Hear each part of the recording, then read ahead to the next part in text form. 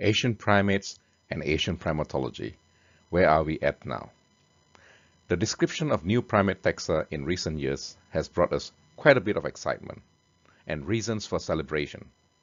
However, the threats to Asian primates do not seem to have abated. In fact, they are increasingly threatened with extinction. How does this spell out for the Asian primates? Similarly, how does this spell out for Asian primatology? Today I shall talk briefly about the status of the Asian primates and then delve more into the gaps and challenges of primatology in Asia, but mostly from a conservation practitioner's perspective. Now let's take a look at Asian primates. By the way, before I continue, do note that I've prepared some aspects of my talk for the grad students in mind. Let's first look at the primate diversity. Globally, the primate diversity is at more than 500 species, or 700 species and subspecies.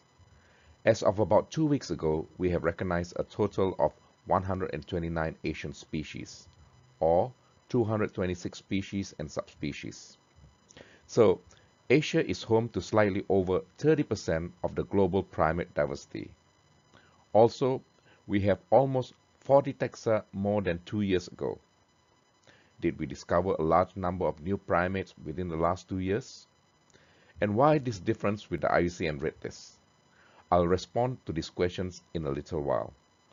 I would like to first give the audience a quick glimpse into our rich primate diversity. By the way, the oldest fossil primate found to date is also from Asia, China specifically. We have two genera from the family Lorisidae. Research by our colleagues, notably Anandakaris and her associates, have yielded much interesting information on the lorises, previously unbeknownst to even exist in primates. Then we have the Tarsidae. The past decade has seen a number of new taxa described, including two recently described species, the Gursky's spectral tarsier, named after Dr. Sharon Gursky, and the Supriyatna's tarsier, named after Dr. Jatna Supriyatna, both of whom have contributed significantly to the advancements of primatology in Asia. The bulk of the Asian primates belong to the family Cercopithecidae. In this slide, I have the rhesus macaque, probably the oldest and best studied primate, giving rise to numerous publications, dissertations, and theses, including my master's. Then we have the proboscis monkey. I view the proboscis monkey with mixed emotions.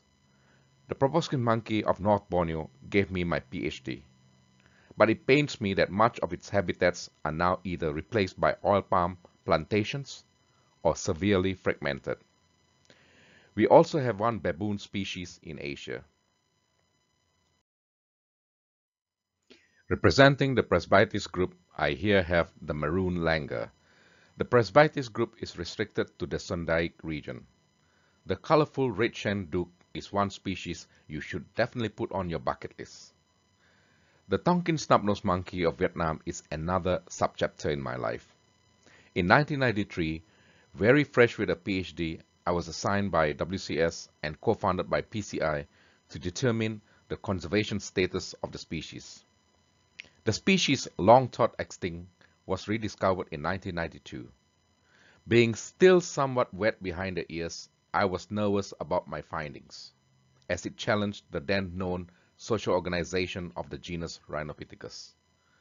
All existing publications until that time stated that Rhinopithecus lived in multi-male, multi-female social units, whereas my observations showed that the basic social unit of the Tonkin snub-nosed monkey comprises a one male unit, and that different units frequently associate with each other to form the band.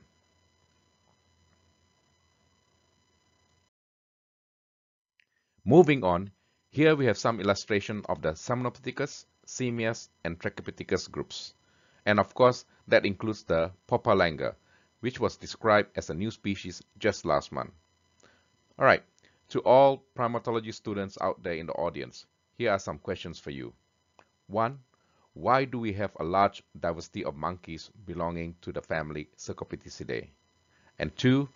Why are macaques the most successful primate taxon next to humans? Why not apes? Don't forget to submit your responses to your respective lecturers. To date, we have 20 singing and swinging ape species, including the most threatened of all primates, the Hainan gibbon, with just 30 individuals known in the wild. Finally, the orangutans, including the recently described but critically endangered Tapanuli orangutan. Now, I'd like to go back to the questions I raised earlier. That is, what led to the discoveries of the new primate species in recent years? And why the difference in numbers with the IUCN Red List? Firstly, indeed, there are still nooks and corners in Asia that remain inaccessible to the international scientific community, mostly due to security reasons. For example, the Annamite mountain range that straddles pretty much along the common borders of Vietnam and Laos and of Vietnam and Cambodia. That region is simply a goldmine of biodiversity, with numerous floral and faunal taxa waiting to be discovered. Secondly, advances in genetics have led existing races and subpopulations to be elevated to the subspecies and species level. Now, the reason why there's a big difference with the IUCN Red List is that the list is simply not up to date. There remain many primate species and subspecies that needs to be assessed. It should be noted that the IUCN Red Listing for primates is currently undergoing some rapid changes. Therefore, the threatened statuses of the primates listed may have changed in the last few weeks and months. Some of the assessments were from as early as 2008, and they definitely need updating. And as we gain better data, even those assessed in 2015 now needs a reassessment. So do take extra caution when referring to the IUCN Red List. Do look closely at the year of assessment too, not just at the citation year or the date that you downloaded the assessment. So basically, some of the new species are indeed discoveries, while others are new descriptions. However, there is a downside to these exciting discoveries and new descriptions. They have resulted in a sudden reduction in the population sizes of some taxa, causing them to be more threatened than before. Nevertheless, if we go by the IUCN Red List, it does give us an indication of the threatened status of the Asian primates. If you look at this pie chart, it is definitely not good news. 83% of the Asian primates are threatened with extinction. Given that we now recognize more species and subspecies than that assessed by the Red List, therefore we can expect probably far more than 83% of the Asian primate taxa threatened with extinction. The major threats and stresses are habitat loss, degradation, and fragmentation due to various causes, and hunting and trapping for various reasons. Recently, I employed the IUCN CMP Unified Classification of Direct Threats to assess the threats to Asian primates, and I found 67 that threaten the actual primates and 62 that threaten their habitats. Worse is that almost 80% of these direct threats can lead to other stressors such as fragmentation and edge effects.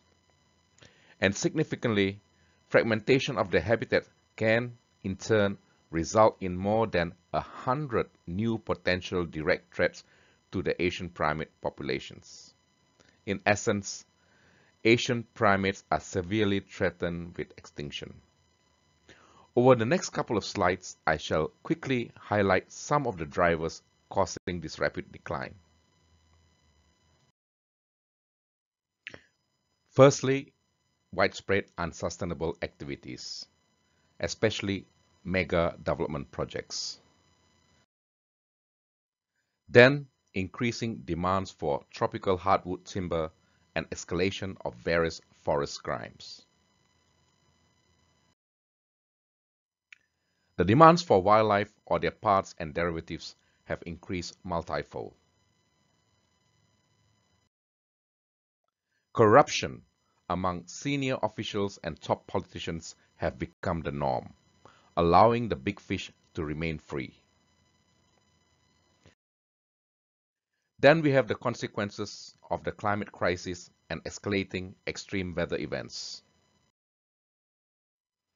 Unsustainable development and the climate crisis have further pushed the poor and the marginalized to increase their pressure on biodiversity. Then we have unprecedented wildfires.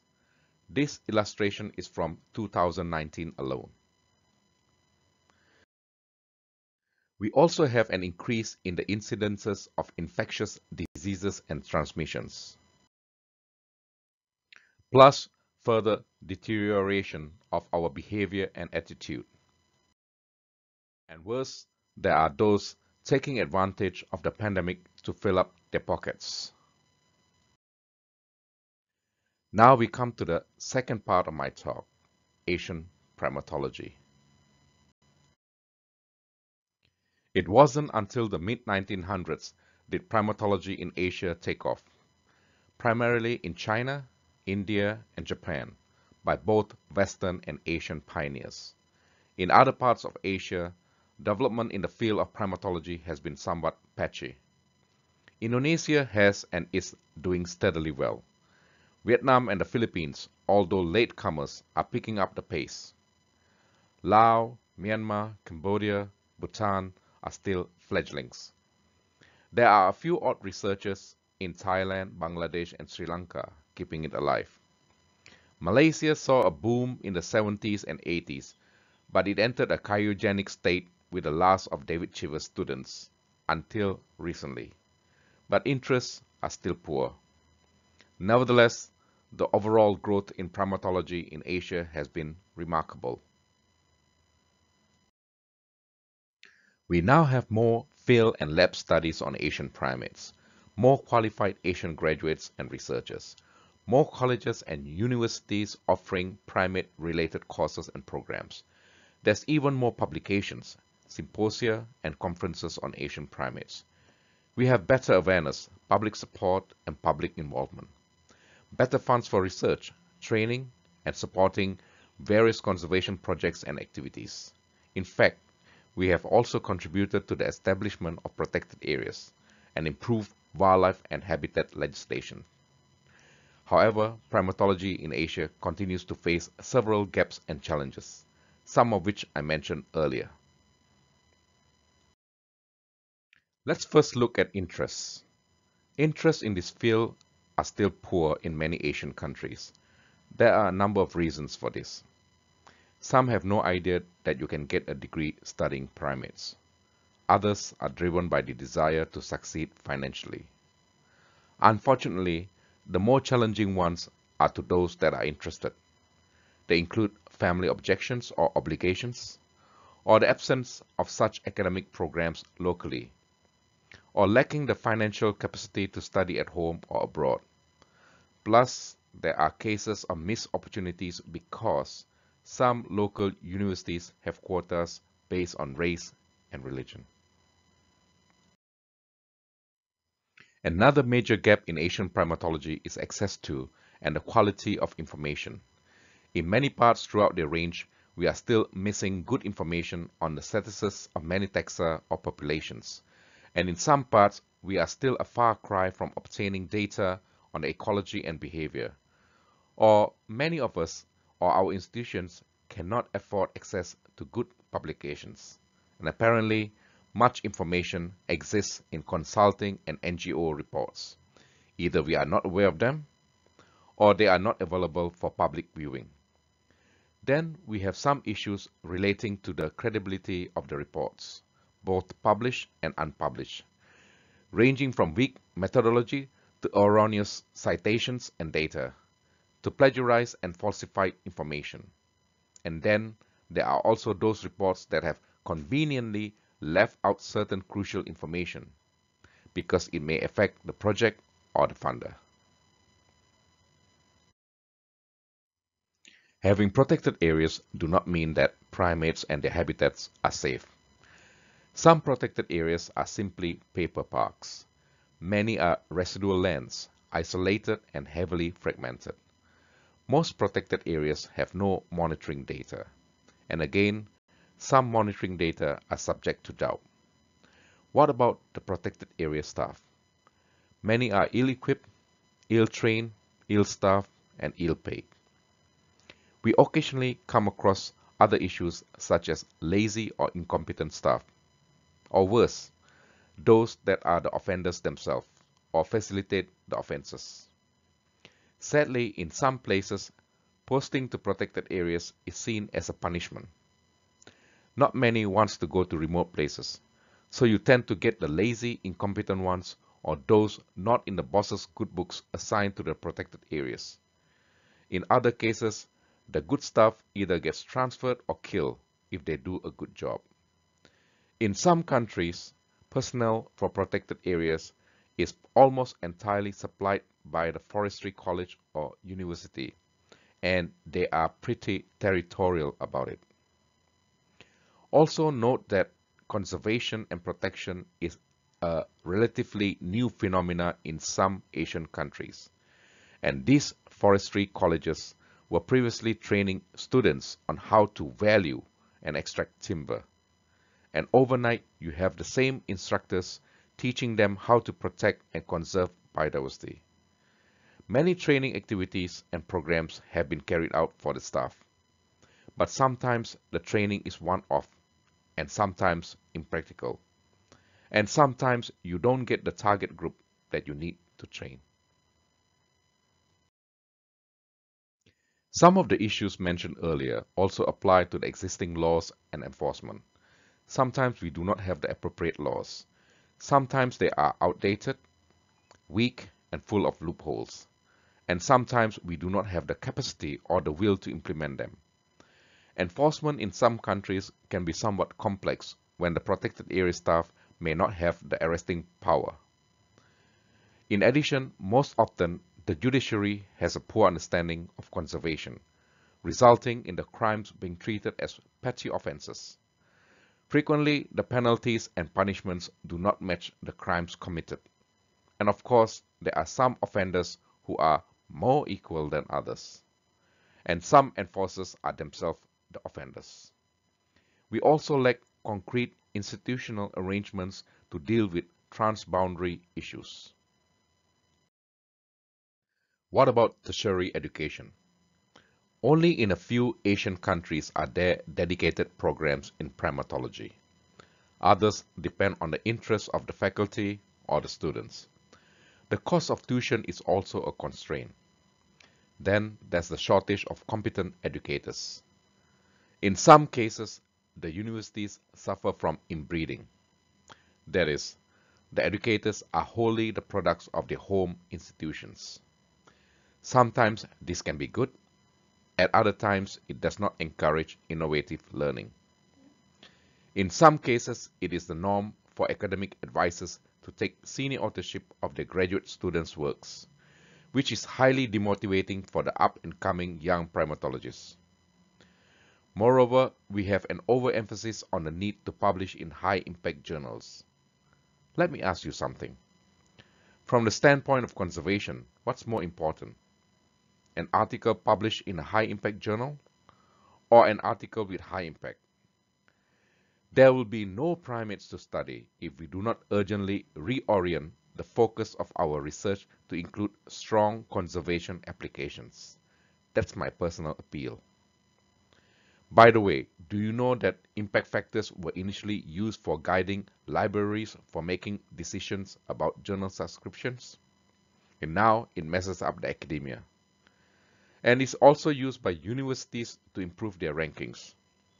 Moreover, because of the push to publish in impact factor journals, many have become victims of predatory journals and even bogus conferences. And what about the research and research outputs? again patchy. Several researchers, not by choice, have poor academic training and poor English proficiency, thus affecting the quality of their outputs or their advancement in this field. One common problem I find with researchers, Asians or otherwise, is that we are quite an arrogant lot. Now, we cannot expect the policy makers, decision makers, and the relevant authorities to simply pick up our wondrous scientific publications and act upon our findings and implement our recommendations, especially when they are written in a manner that cannot be understood by the common person. What I'm saying here is that if we truly care about our study animals, then we cannot stop with just the publication. We need to find ways and means to get across to those that can translate our outputs into practice. Another issue not uncommon with researchers is that they have a poor understanding of the Asian culture. We approach the authorities with our best science and our best arguments, but we fail to acknowledge that in some Asian cultures, logic does not matter as much as relationships. So build up that trust first. Now, how often do you come across publications that state, this is the first study of blah, blah, blah, blah, and blah? Some are rightly so, but what about others? Well, I can only assume that they wish to make a mark for themselves, or they do not wish to make a comparison with earlier studies. For whatever reasons, the authors have inadvertently prevented us from seeing and understanding the changes that have occurred and why they have occurred. Additionally, I feel it is also an insult to the earlier researchers, some of whom paved the way for the rest of us, and that too under very trying conditions. Sometimes I feel tired reading papers that give recommendations upon recommendations of the need for conservation, but without shedding any light on the how-to. Most of the implementing parties are not scientists. They need clear guidance. Lastly, here I have various issues and constraints undermining effective conservation of primates in Asia. Firstly, researchers and NGOs are frequently very territorial over species or sites, sometimes with nasty consequences. Besides the conflicts among NGOs, it is also quite common for NGOs and governmental agencies not to see eye to eye. Frequently, the difficulties lie with the governmental agencies. Corruption is rife in some countries and political conflicts commonplace.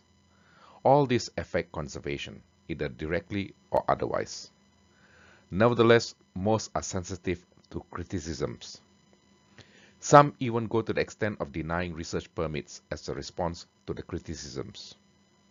However, it is also not uncommon for the locally based international NGOs to come on as arrogant colonials without taking into consideration the socio-political and other constraints that these governmental agencies may have. This is partly due to the breach of trust by the NGOs and the various projects, and of course, both parties tend to give too much lip service, thus giving rise to mutual distrust. Although almost all projects claim success, yet the success of these projects is questionable. Many projects report success in terms of the number of meetings, number of workshops, how many study tours they have carried out, and so on, but nothing much on the conservation status of the species and habitats. Then we have cases of funding agencies that are overly generous with the range country applicants despite their weak proposals. They are helping neither the applicants nor conservation.